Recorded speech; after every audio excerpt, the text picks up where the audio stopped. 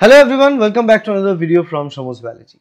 CSIRNet is knocking the door and I am here with another mnemonic for you. And this time it's very important topic, that is intercellular junctions. The junctions between the cells, that joining cells.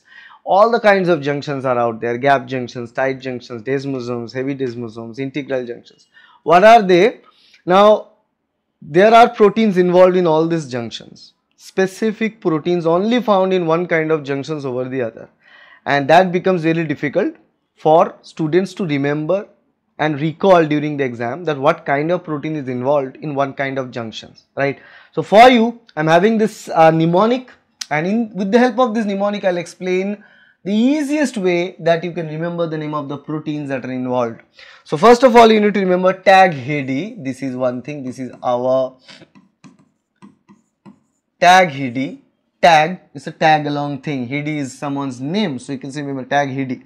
Tag HIDI is the mnemonic. The very first set of the mnemonic that you need to remember. All the type of junctions will be listed. Okay, tight junction, adherence junction. So let me give you a quick idea. T for tight junction, A for adherence junctions, G for gap junctions, He for hemidesmosomes, and D for desmosomes. These are the 5 major intercellular junctions that are listed. Now the second thing what you need to remember is the name of the proteins that are involved with all the different set of intercellular junctions. What are those? For that I have this mnemonic, so let me write it down. Claw of the cat, again cat is in capital, claw here is in capital, claw of the cat connected, this is also underlined, to their internal dress.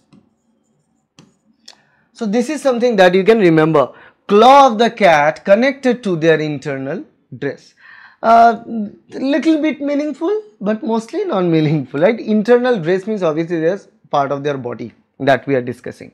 So tag HIDI is the way to remember 5 major intercellular junctions, and claw of the cat connected to their internal dress is a sentence that you can remember as a mnemonic to understand the name of the proteins that are involved out there. Okay, so here I'll write down important steps at a time. So starting with T for so let me write T for tight junction. Okay, then A for adherence junctions, G for gap junction, and He hemidesmosome, and D for desmosome. Okay, and I'll put the name of the proteins now with the help of this particular sentence: claw of the cat connected to their internal dress. So let me write down. First of all, claw, claudine or occludine. Okay, this is something that is present in the tight junction, so I'll write it down. Claudine, occludine. So claw, claudine, occludine, that is in the tight junction. Then the underlined one is cat. Adherent junctions: catenine, alpha catenines, beta catenines, and cadherines. Both are part of adherence junctions.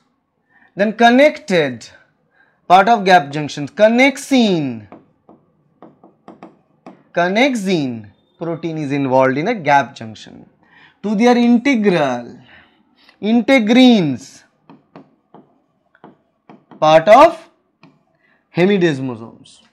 And dress, simple, desmosomes, easy to understand: desmoglobin, desmoplakin,